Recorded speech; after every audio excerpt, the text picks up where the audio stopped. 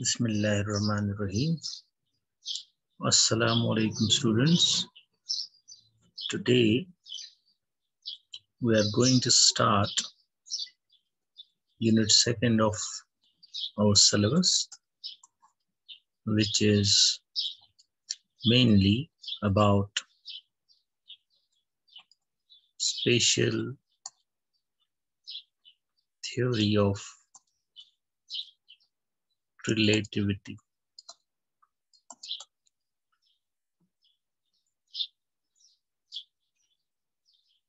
Spatial theory of relativity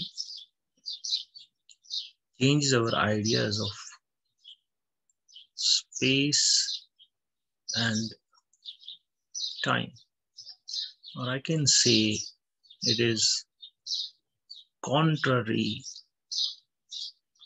to our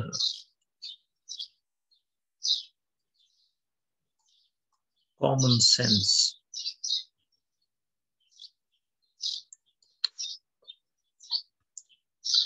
That's why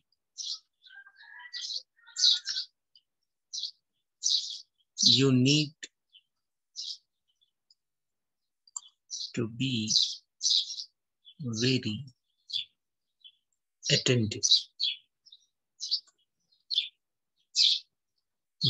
attentive,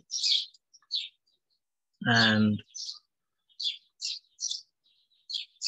careful throughout this unit. So we start with an idea of relative motion.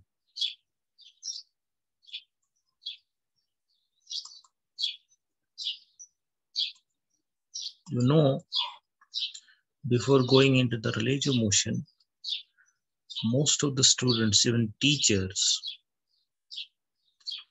get confused when we consider the concept of relative motion. So first I would say, whenever we say something is moving, it is understood that it is moving with respect to some other body. And you know, with the reference body, we attach our coordinate system. So if we have to decide some particle is moving with time or not, we have some reference body and we attach our coordinate system to that reference body and see how the position coordinates of the particle change with time or not. If the position changes with time, we say it's moving with respect to this reference frame. And when we say reference frame,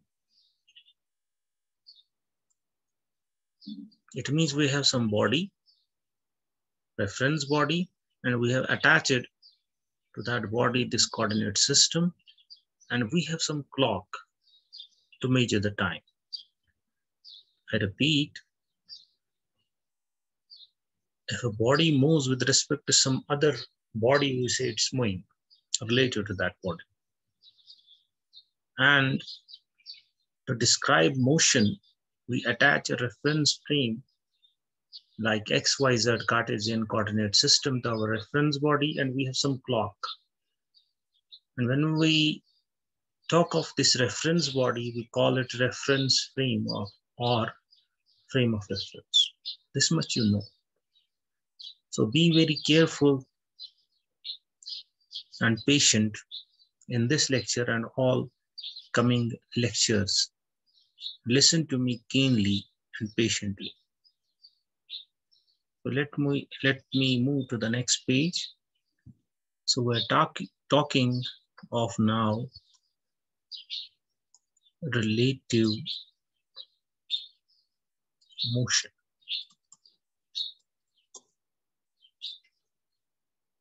So suppose there is some highway. So it is some straight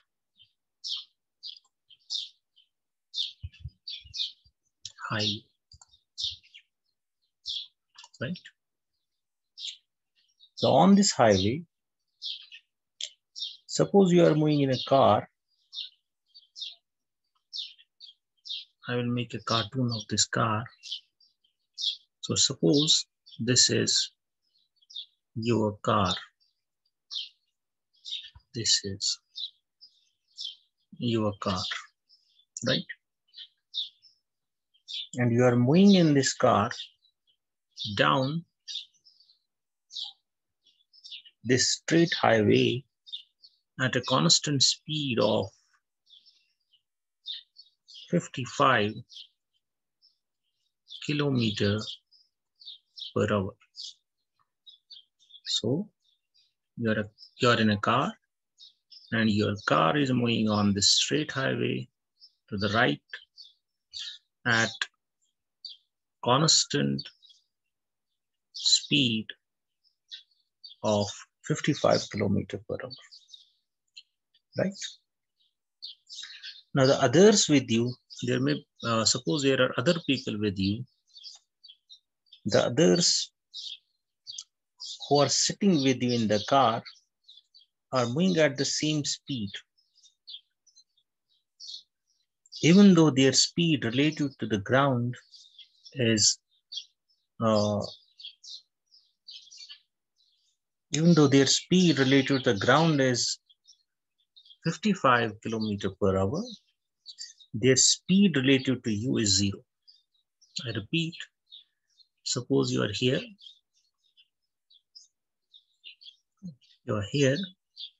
and there is some other person in black sitting next to you. So relative to the ground, let me place some mark on the ground. This is my ground. So relative to ground, your car is going to the right at constant speed, 55 kilometers per hour. What does that mean? That means the gap between this point on the ground, or let me say there is some pole on the ground with respect to which there is some pole on the ground, fixed on the ground, with respect to which we are talking of this speed. So suppose this car is going to the right at constant speed of 55 kilometers per hour relative to this pole on the ground, attached to this ground. That means the gap between the car and this pole is increasing by 55 kilometers every hour. That's the meaning of 55 kilometers per hour speed of your car relative to the ground, right? So now the person sitting next to you, this is you, this is your friend in the car. Now your friend is in the same car, so your friend is also moving related to the ground, related to this pole in the ground at the same constant speed, 55 kilometers per hour to the right. But the speed of your friend relative to you, or the speed of your speed related to your friend is 0, because the gap between you and your friend is not changing with time. So your relative speed is 0, right?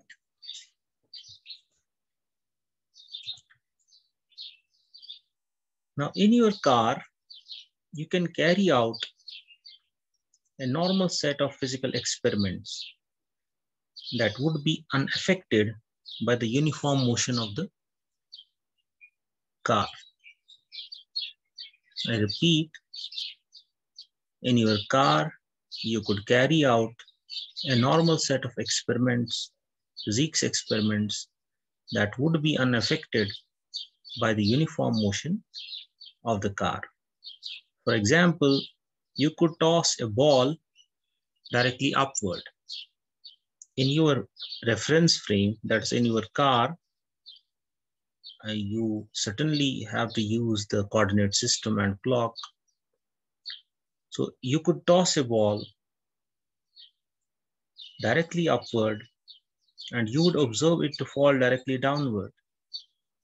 The ball has horizontal motion related to the ground because of the motion of the car, but you have the same horizontal motion related to the ground, and there is no relative horizontal motion between you and the ball tossed by you.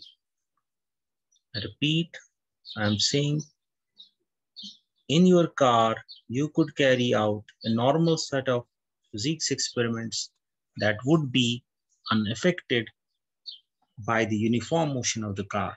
That means what you see if the car is at rest, you will see the same thing happening if you are moving in this car at this constant speed, which we have taken 55 kilometers per hour, right? So I said you could toss a ball directly upward and you would observe it to fall directly downward. The ball has horizontal motion related to the ground or related to this pole in the ground because of the motion of the car, but you have the same horizontal motion and there is no relative horizontal motion between you and the ball, right? But to an observer on the ground, so you in the car will observe your ball going up and coming down.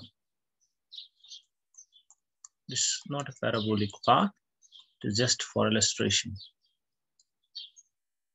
Going up and going down.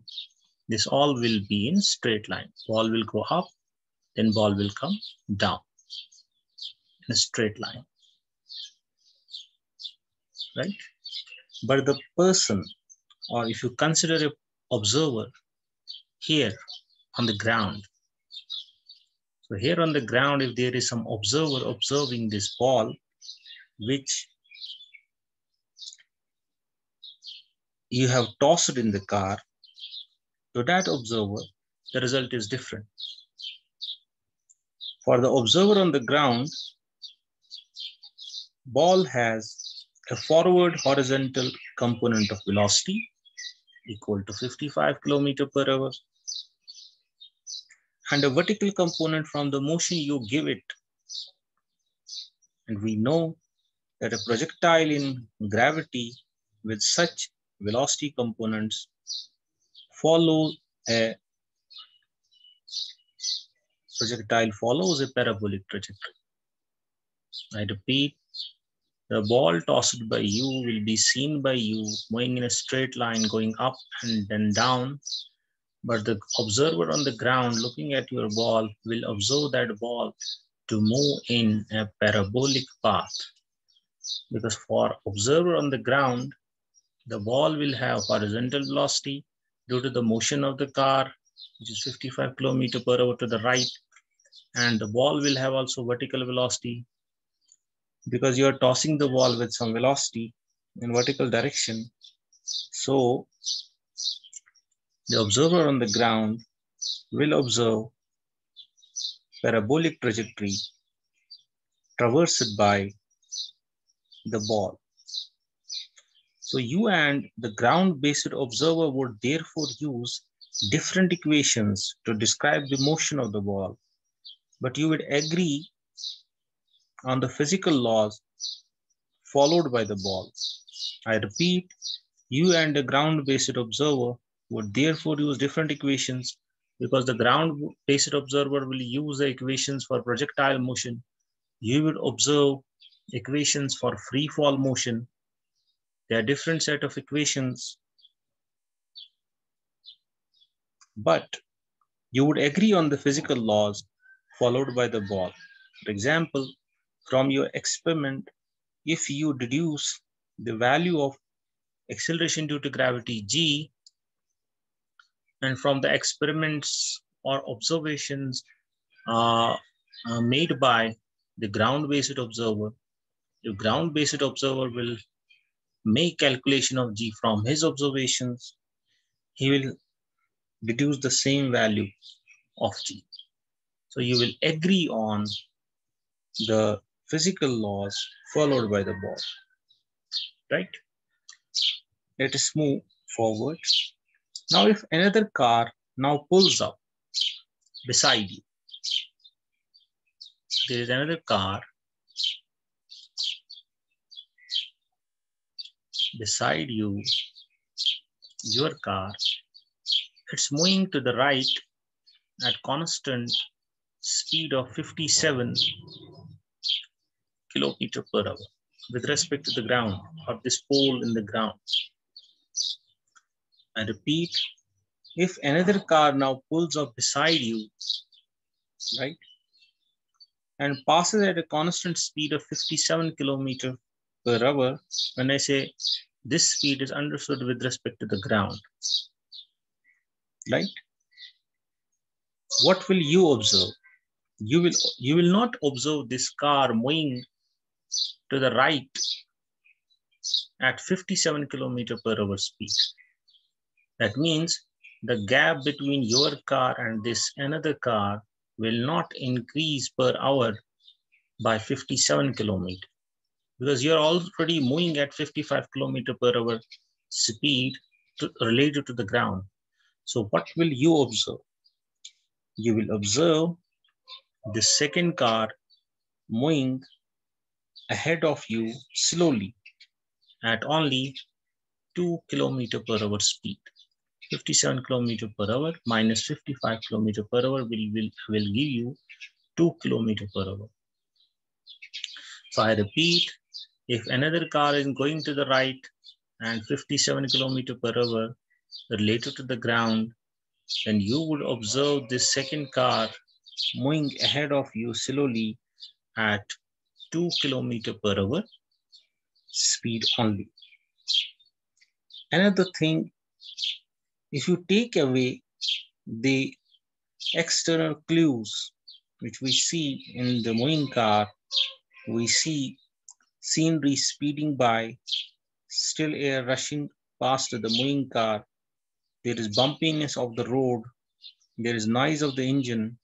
If we take away all these things and consider only the two cars, you would have no way to decide which car was really moving. I repeat, if you take away the external clues, which external clues? Which I already mentioned, the scenery speeding by, the still air rushing past the moving car, the bumpiness of the road and the noise of the engine, and you consider only the two cars, I write it in inverted commas, you would have no way to decide,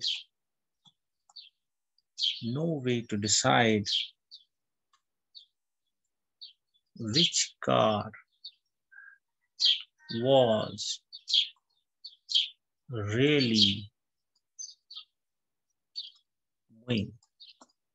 You would have no way to decide which car was really moving. For example,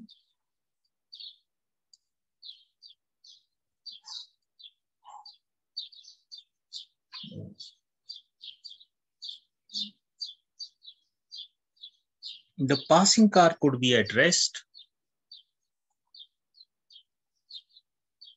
its velocity 0, related to the ground, and your car, upper car is your car, could be moving backward at 2 kilometer per hour speed. The observed result would be the same.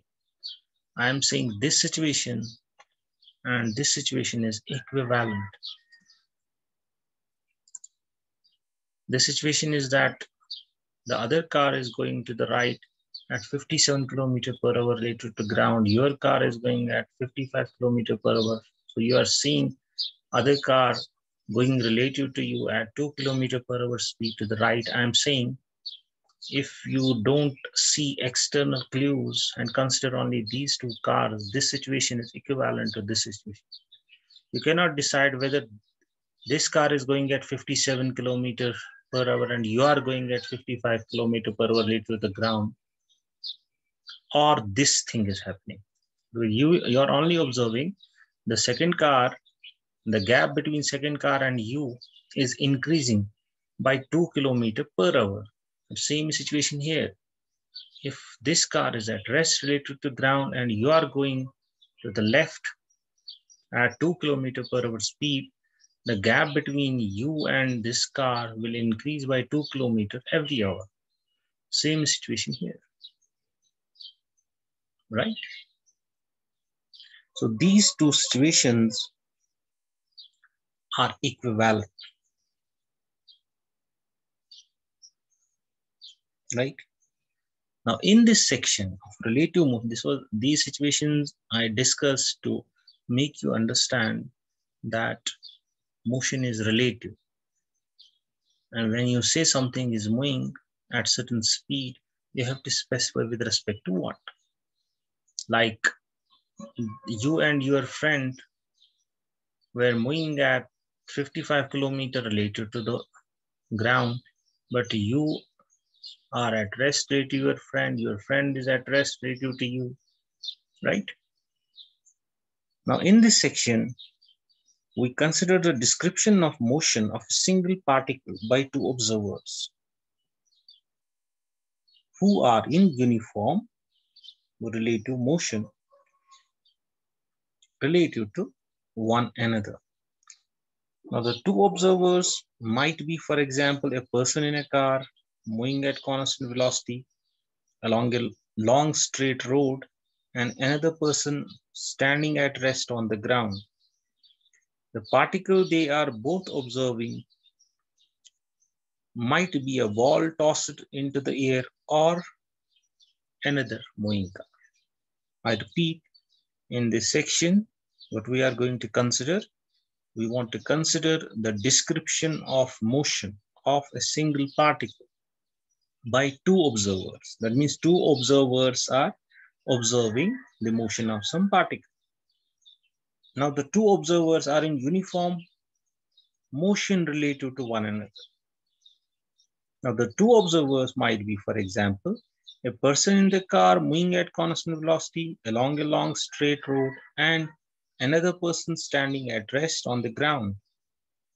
The particle they are both observing might be a ball, which we discussed, toss it into the air, or another moving car.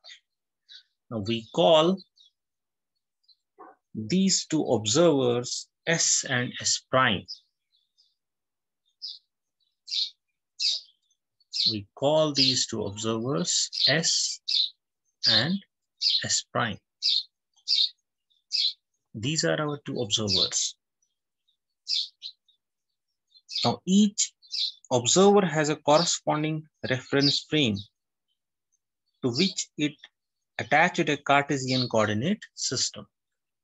This observer has its own reference frame to which it attaches Cartesian coordinate system, and same is true for S prime observer.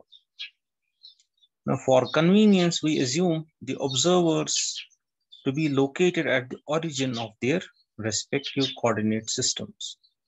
But we make one restriction on this situation, that the relative velocity between S and S dash must be a constant. So restriction in our discussion is that the relative velocity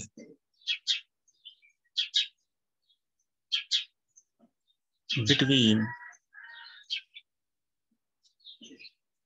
S and S prime is constant.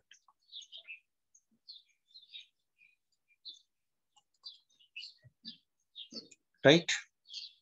And when we say relative velocity between s and s prime is constant, by that we mean constant in both magnitude and direction. Both magnitude and direction, right?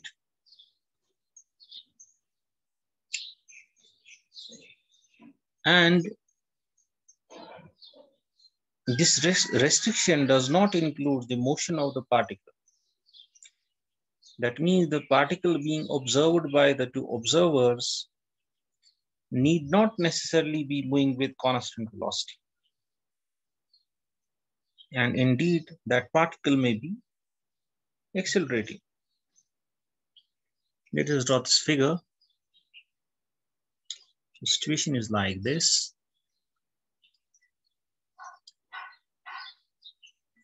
This is my S prime. It has its coordinate system, X prime, Y prime. It has its origin. So, and that origin, I draw some cartoon, which is the observer, right? And then I have another observer who has, which I call S, who has its own coordinate system, X, Y. We are discussing the motion in 2 dimensions, but this motion results are applicable in 3 dimensions as well, the results which we obtain. So this observer is located at its origin. There is some particle P, which is observed by both, right? S observer and S prime observer. Now at some time, this diagram is at some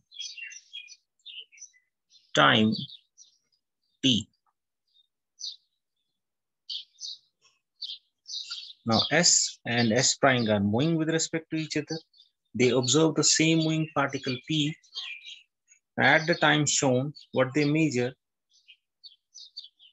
this observer S prime locates the particle P with a position vector. We call this RPS prime. What is RPS prime? It is position vector, or just position you can write, of particle P relative to S prime observer. That means position of particle P as measured by S prime. Now, observer S also locates its position at the same time, and that is this position vector. What we call it RPS. What is RPS? I write simply position of particle P relative to S observer, right? Now, since the observer S prime is moving relative to S observer, so observer S also locates S prime observer. by the position r s prime s. What is r s prime s? R s prime s is the position of at the time of observation, right? So it is position of observer s prime relative to observer s, right? This position of observer s prime related to observer s. So we have three positions here. I repeat, situation is like this. There are two observers. They have their coordinate systems, and we are assuming the observers are located at the origin of their coordinate systems. S prime observer is moving with respect to S observer, and we are restricting that the relative velocity between S and S prime observer is constant both in magnitude and direction. Now at the time shown in this figure, let us name this figure A. At that time, situation is like this. This is coordinate system of both observers. Observer S finds the position of particle P as RPS. Observer S prime finds its position as RP S prime, and observer S finds the position of the observer S prime as R S prime S, right? Now from triangle law, you can see these three vectors are related. This vector is sitting at the tip of this. So RPS is the resultant of RS prime S and RP S prime. I can write from figure, what is name, figure A. From figure A, using triangle law of vector addition, I can write R ES is equal to R S dash S or S prime S plus RP S prime. I name it equation first, right? So I can write RPS is equal to R S prime S plus R P S prime. This vector is this vector plus this vector.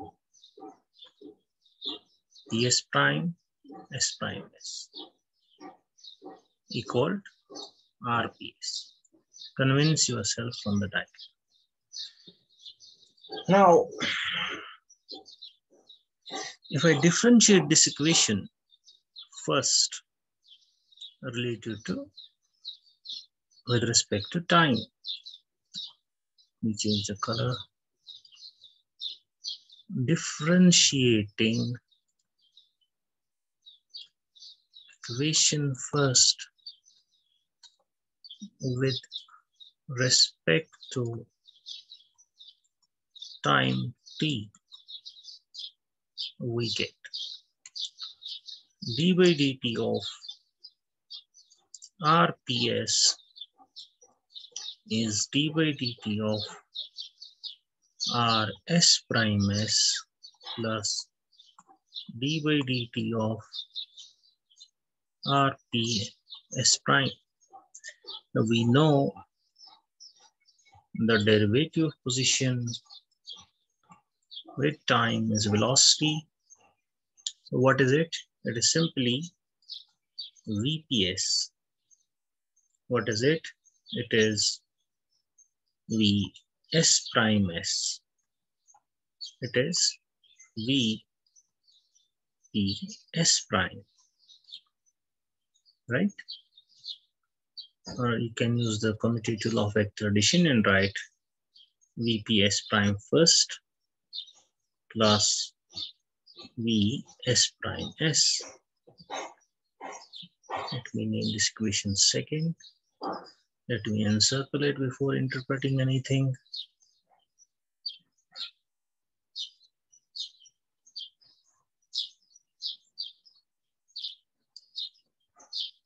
Simple, we have differentiated equation first with respect to time. We got a velocity equation.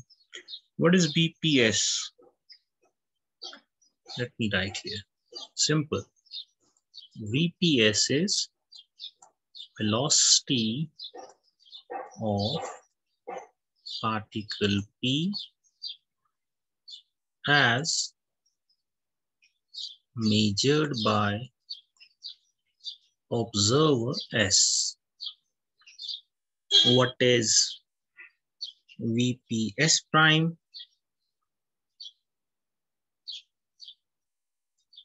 VPS prime is velocity of particle P as measured by observer S prime.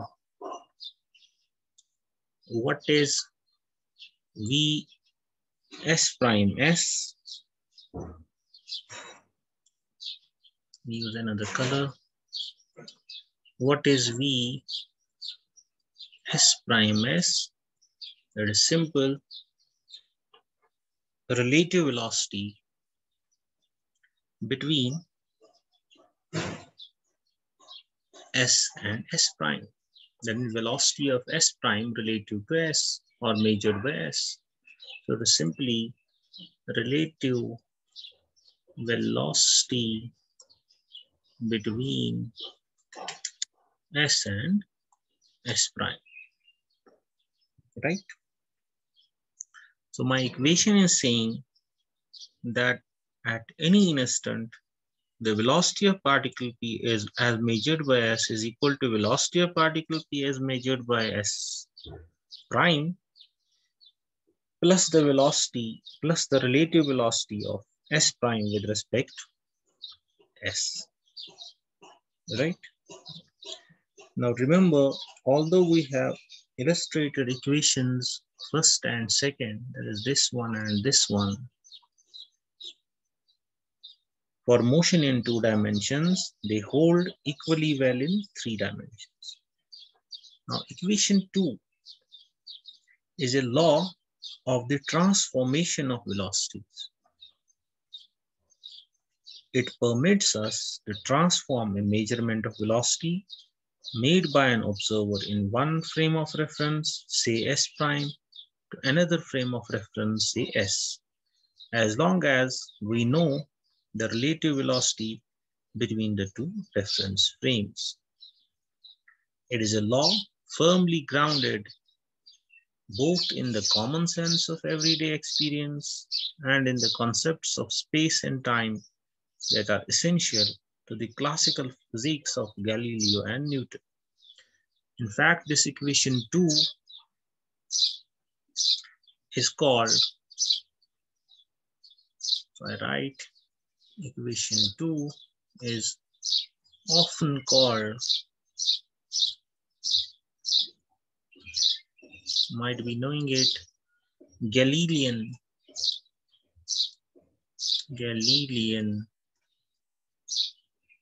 form of the law of transformation of velocities.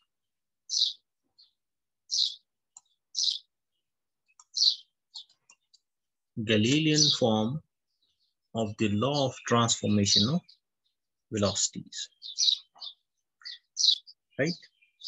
And we are considering the special case in which the two reference frames are moving at constant velocity with respect to one another. We are saying V S prime S is constant both in magnitude and direction. Right? I further emphasize the velocities Vps and Vps prime, that S and S prime measured for the particle P may not be constant. And of course, they will in general not be equal to one another. In only one situation, they will be equal. See, if relative velocity of the two observers is 0, then Vps prime is equal to Vps. They will measure the same velocity for the particle P. But if there is relative velocity between the two observers, the velocities measured by the two observers of the particle P will differ, and the relation between them is given by this equation 2 called Galilean law or form of the transformation of velocities, right? Now, there is another significant result that follows from differentiation of equation 2. So we differentiate equation 2 with respect to time. Differentiating equation 2 with respect to time t, we get what I get, d by dt of Vps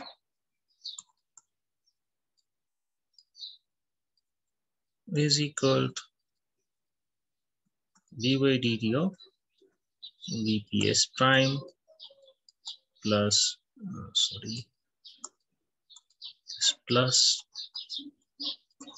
d by dt of V S prime S. S prime S, right? D by dt of Vps is equal to d by dt of Vps prime plus d by dt of V S prime S, right? What is d by dt of S prime S? As we said, it is constant in time, so this is 0. Derivative is 0. So what is V derivative of velocity? We know time derivative of velocity is acceleration.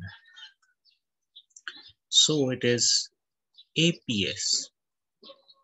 It is APS prime. It is 0.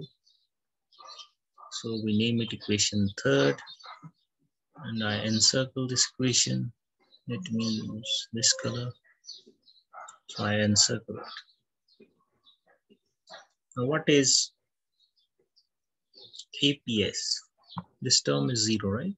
This is 0. Because we are assuming velocity, relative velocity between the observers is constant in time. So we get APS is equal to APS prime. What is APS? It is acceleration of the particle P measured by observer S, and APS prime is the acceleration measured by of the particle P measured by the observer S prime. So the accelerations of P measured by the two observers are identical. And we know acceleration is related to the net force acting on the particle, right? So equation 3, remember it was derived in the special circumstance that the reference frames move with a relative velocity that is constant in both magnitude and direction. Now such frames like S and S prime, which may move relative to one another, but in which all observers find the same value of the acceleration, of a given moving particle are called inertial reference frames. I repeat, such frames which may move, such frames like S and S prime, which may move relative to one another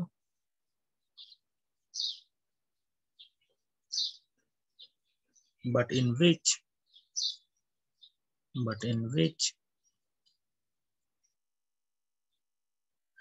all observers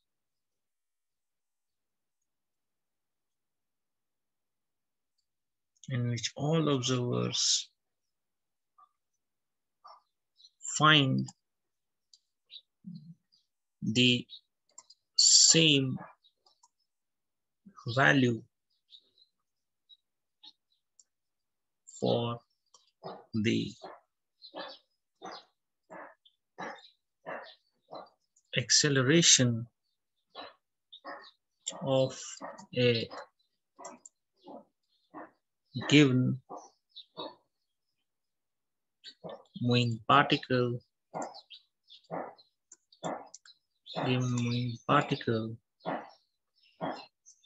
are called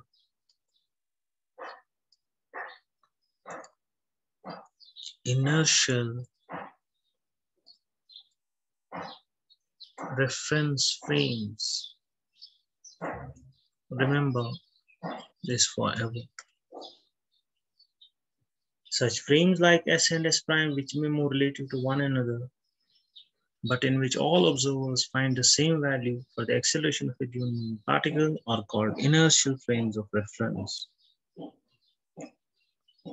And remember, Newton's laws of motion,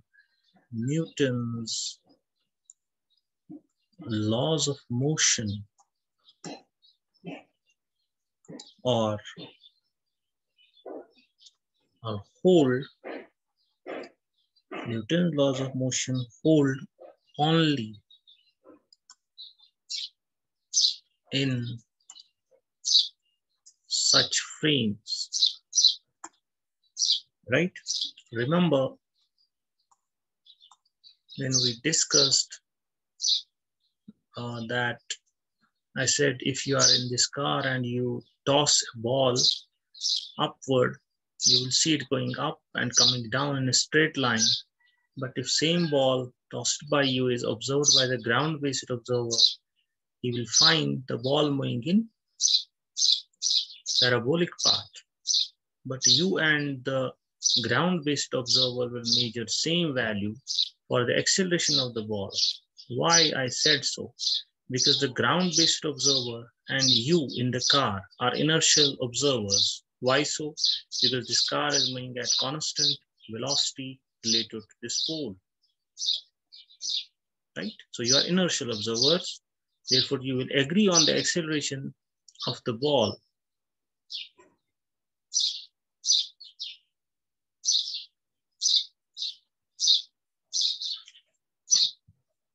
We will see when we discuss our special theory of relativity further that this equation, this Galilean law of velocity transformation was questioned by Albert Einstein, and he modified it because he showed that this leads to a contradiction when we apply it not to a particle but to light signal, right? We will discuss that.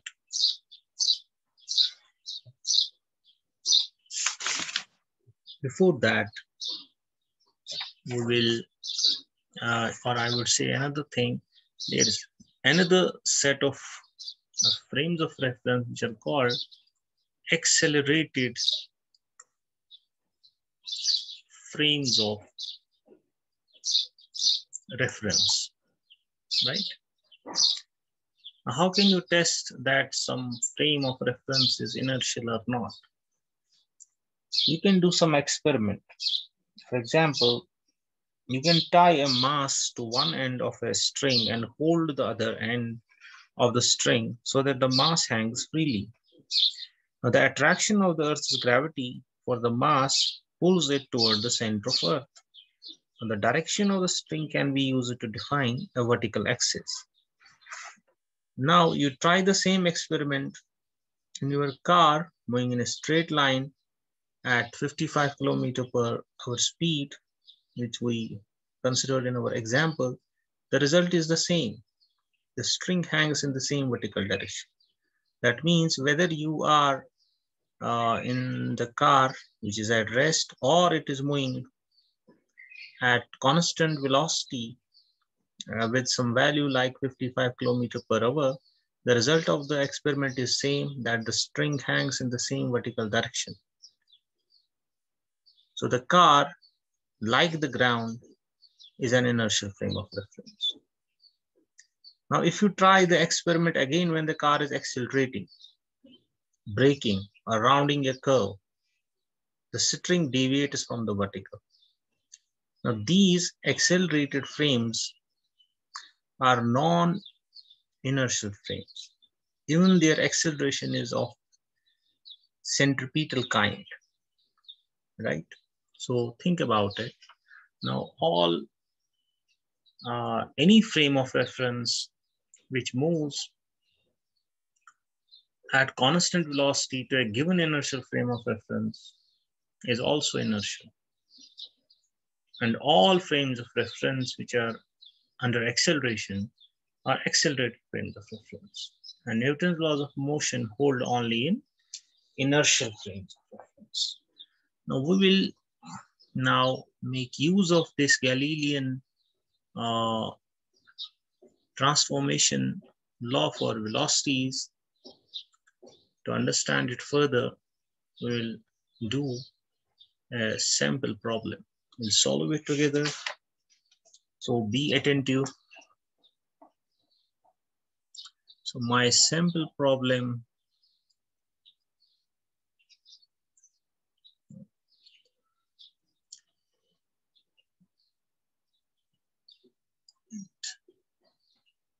let me bring my pen back. So my sample problem goes like this. I will use some other color. It says the compass in an airplane indicates that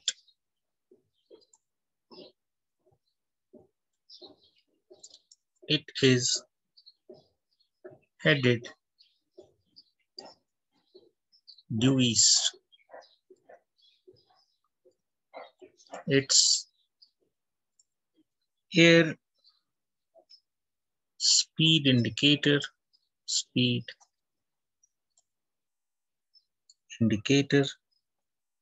reads 215 km/h.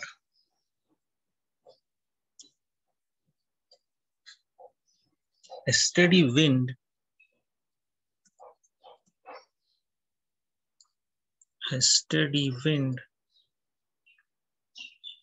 of 65 km/h is blowing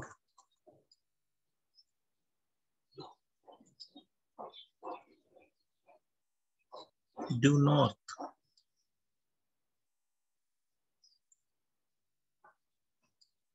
A. What is the velocity of the plane, velocity of the plane with respect to the ground. B,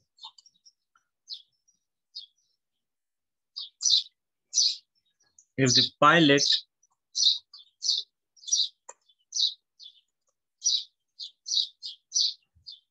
wishes to fly due east,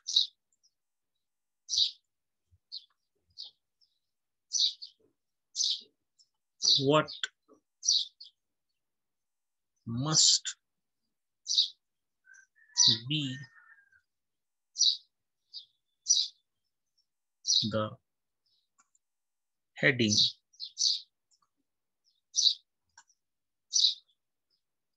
That is,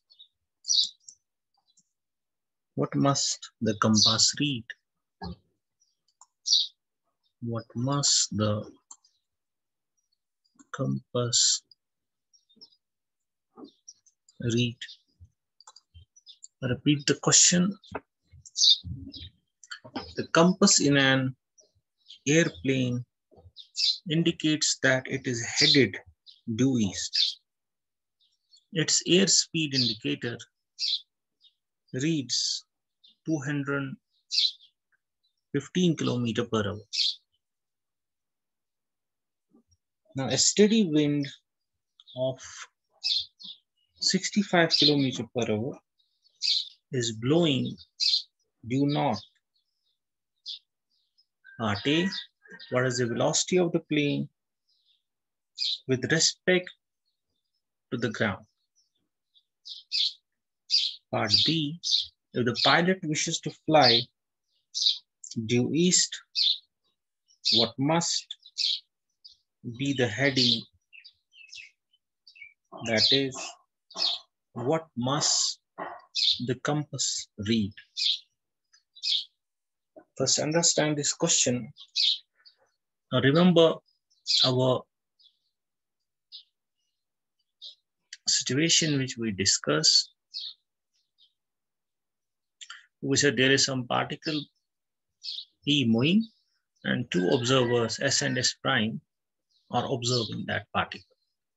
Then we arrived at this velocity equation, which we call Galilean transformation of velocity.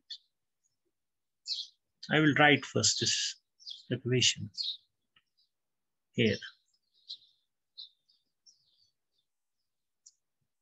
My equation was VPS is equal to VPS prime plus VS prime S. Let me check. VPS is equal to VPS prime plus VS prime S, right? It's correct. What is this equation entailing? Some particle P is moving with respect one observer S with this velocity. Then it's moving with this velocity with respect to S prime observer, and S prime observer is a moving relative to S observer with this particular velocity. Now, here you have three things: plane, air, and ground.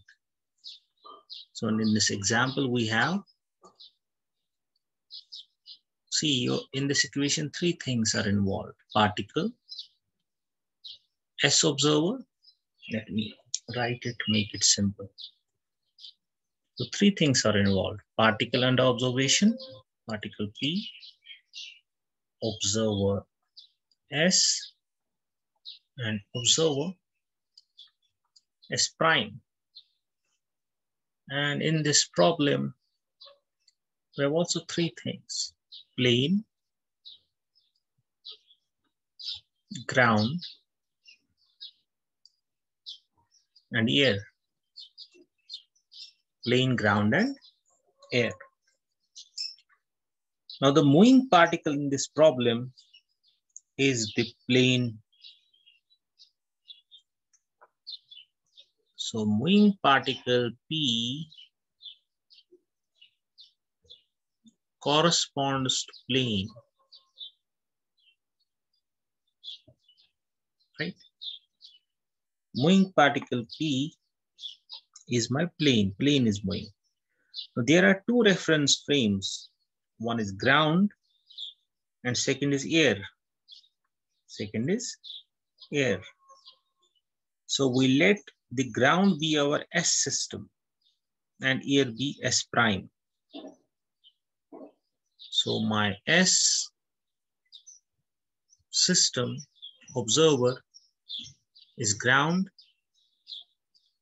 and my S prime observer is air, right? Plane is my particle. Now there are two reference frames, ground and air. So I let ground be my observer S and air be my observer S prime. Therefore, by changing the notation, I can write this equation as, so we move to the solution.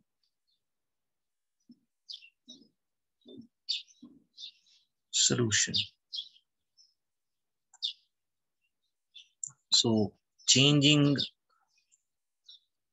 the notation, we write. What I write? I write VPG equal to VPA plus VAG.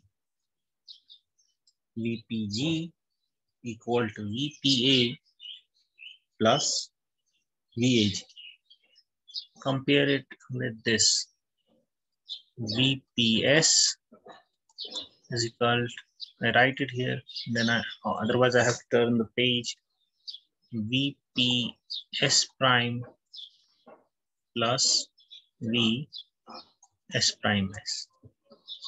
Still I will move the page in order to convince you. It is VPS is equal to VPS prime plus VS prime S.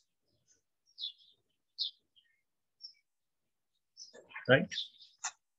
So I have written VPG. What's my VPG? Let me write it. It's velocity of the plane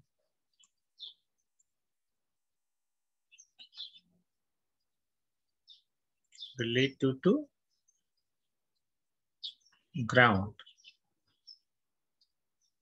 What is VPA? It is a velocity of the plane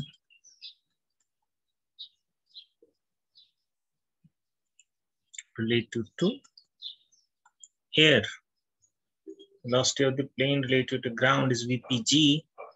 Velocity of the plane related to air is VPA. And what is VAG? It is velocity of air relative to ground. So C, plane is, particle is replaced by plane. S observer is our ground, right? S dash observer, S prime observer is our air, right? Air is our S prime, ground is our S. As you can see in the notation, and particle is our plane. I will draw the figure.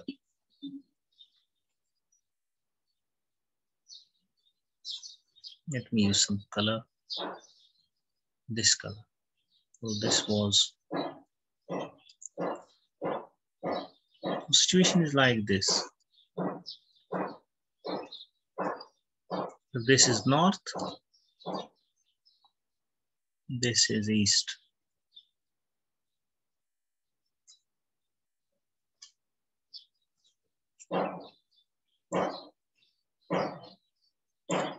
Now plane is moving.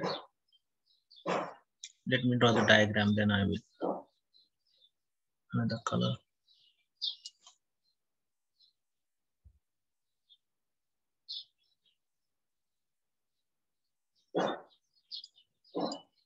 This is my VPA. This is my, use another color here. This is my VAG.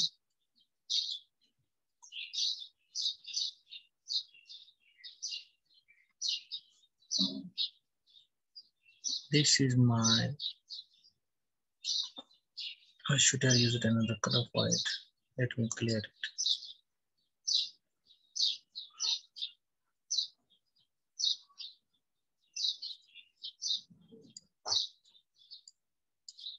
This is my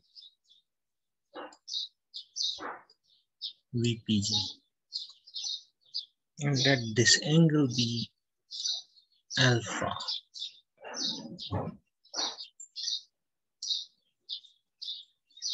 This is north direction. This is east direction.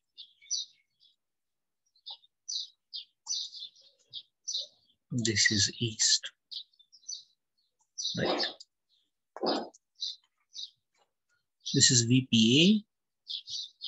This is VAG. What is VAG? VAG is, right, VAG, as I said, is velocity of air related to ground. What is that? Question is saying a steady wind of 65 km/h is blowing due north. So it is speed of air relative to ground. It is going due north.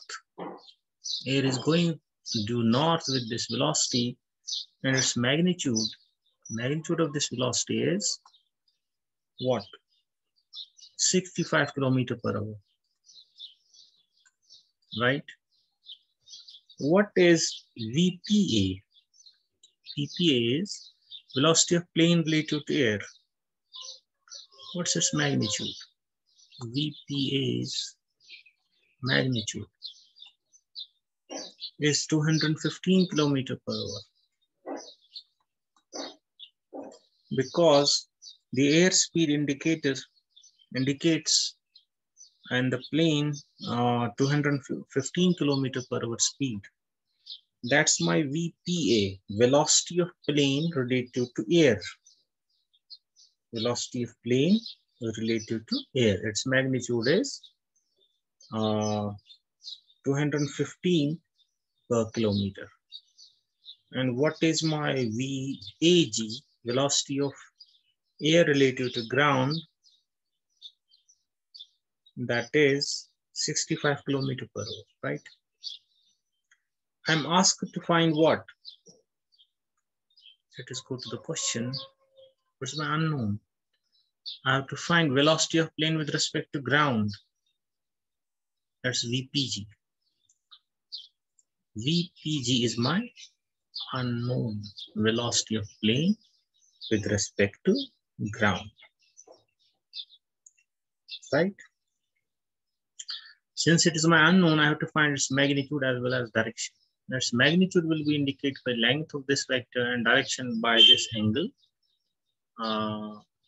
alpha. Let's understand it a bit. Now see, plane was heading, if there is no air, if this velocity is 0, then VPG will become equal to VPA. Because velocity of plane with respect to air will be same as velocity of plane with respect to ground. Because if there is no relative velocity between S and S prime, these velocities become equal. But what happens, this velocity is shifting, velocity of plane with respect to ground, because air is pushing on the plane. If I show some cartoon, plane may be first here, then it moves this way, then it moves this way. Why? Because of this wind. Plane was heading towards east, right? Plane was heading towards east. As question says, the compass in an airplane indicates that it is headed due east. But what happens? The velocity of the air shifts its position and its velocity vector shifts, right? So we can find this is a right angular triangle here. Simply this hypotenuse square will be this square plus this square. So magnitude of VPG we can find from this equation. Magnitude of VPG simply is using Pythagoras theorem, square root of VPA square magnitude only plus magnitude of VAG square. When you put the values, I'm saying magnitude of VPG, velocity of plane with respect to ground, is equal to under root or square root of VPA square plus VAG square. When I substitute the values, it is 215 kilometer per hour square plus VAG is what? 65 kilometer per hour.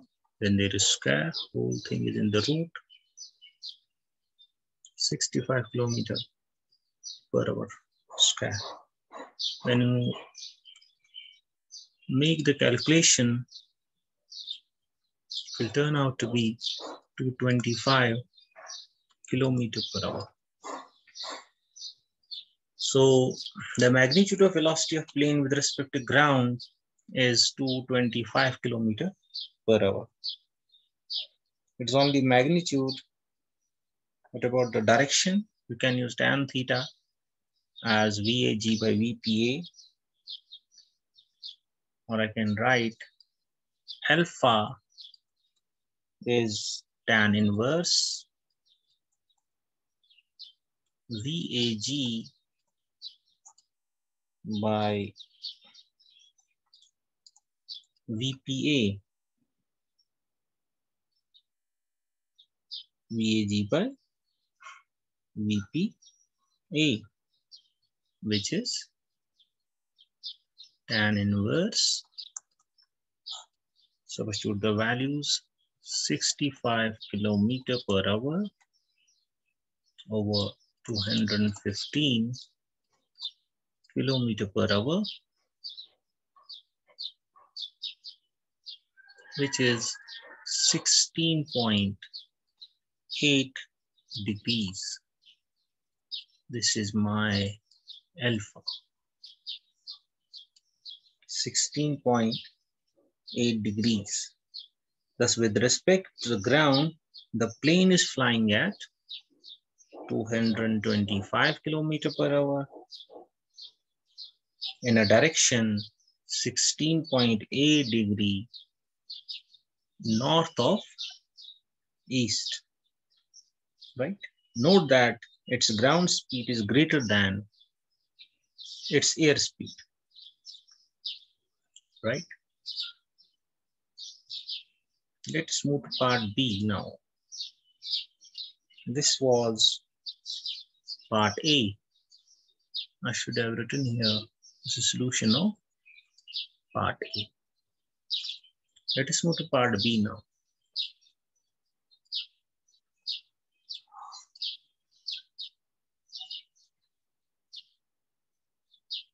Now in this case, let me draw the figure first.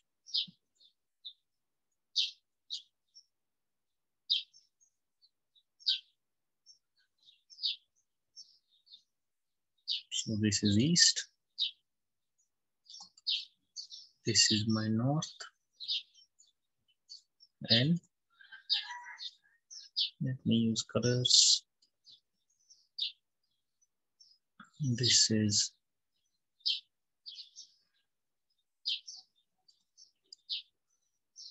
VPG, velocity of plane with respect to ground.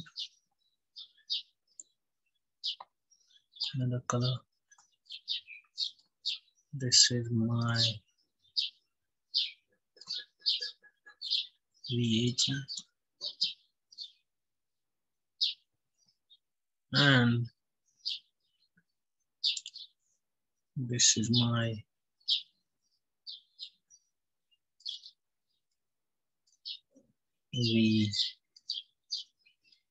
VA.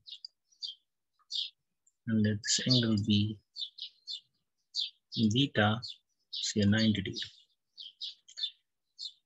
This is my north, this is my east, this VPG, this VAG, this VPE. Understand this. In this case, the pilot must head into the wind so that the velocity of the plane with respect to the ground points east. Remember, question is saying if the pilot wishes to fly due east, what must be the pilot heading towards? What is the reading of the compass? If he wants to fly, what is? Then this VPG vector must point towards east. In order to do that, he has to counter the drift of air. For that, what pilot will do? Pilot will head into the wind so that the velocity of the plane with respect to the ground points east. Now, as it indicated by the diagram, you must think about it. Now the wind remains unchanged. Wind, pilot cannot change wind. Pilot can change its velocity with respect to the air in order to adjust its velocity with respect to the ground, right? So pilot is going into the wind. I will make cartoon here. This plane. So pilot is going now. Let me clear this beta here first. So this is here 90 degree. Now this is plane. The pilot is going into the wind, right? This angle is now beta, this is 90 degree, right? Think about it. Take your time. So the wind remains unchanged and the vector diagram representing equation, this equation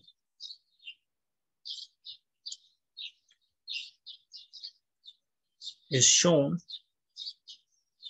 in this B, the second figure, right? Note that the three vectors still form a right triangle as they did in figure of part A. They were forming a right triangle. They still form a right triangle. But the difference in this case is now hypotenuse of the right triangle is VPA rather than VPG. Here hypotenuse was VPG. Now hypotenuse is VPA. So again, using the Pythagoras theorem, I can write the magnitude of VPG is under root VPA square minus VAG. Now minus is because now hypotenuse has changed. We check it. VPG is under root VPA square minus VAG square.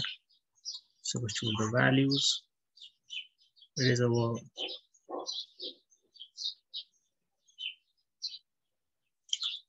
215 kilometer per hour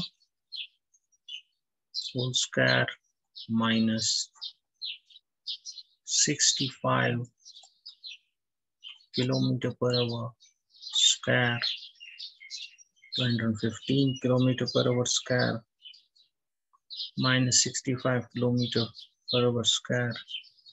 When you put the values and solve it, it turns out to be 205 kilometer per hour.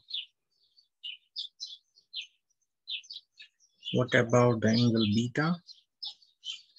Beta, you can see from the triangle, is sine inverse VAG by VPA. When I put the values, it turns out to be 17.6 degrees. Let me encircle it.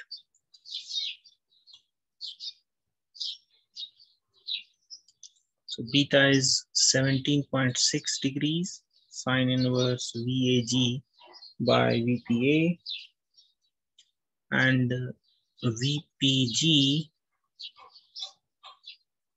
velocity of plane with respect to ground, is 205 kilometer per hour, right? So the pilot must head into the wind by an angle beta, which is 17.6 degrees, right? And the ground speed is now, velocity of the pilot with respect to ground is 205 kilometer per hour, right? So in order to make VPG directed east, pilot has to orient the plane into the wind. He has to shift, pilot has to shift by an angle beta into the wind 17.6 degrees, right? So now you can see the velocity of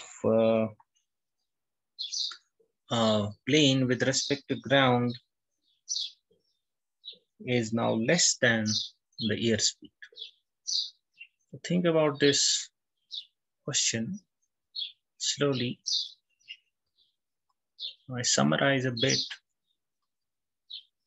today's lecture. We started with relative motion. We said we want a relationship between the velocities or positions or accelerations observed by two observers, S and S prime. So there was a particle moving, P, and two observers, S and S prime, which had a relative motion between them. They were moving at relative velocity, but we assumed that is constant in magnitude and direction. They were observing the same particle. Then we got the equation of transformation for position. Then we differentiated that.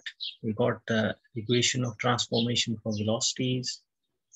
And we got this result for identical accelerations. And from that, we defined our inertial frames of reference and non-inertial frames of reference. All accelerated frames of reference are non-inertial frames of reference. Then we solved this problem making use of the Galilean transformation of velocities equation. So this is all for today.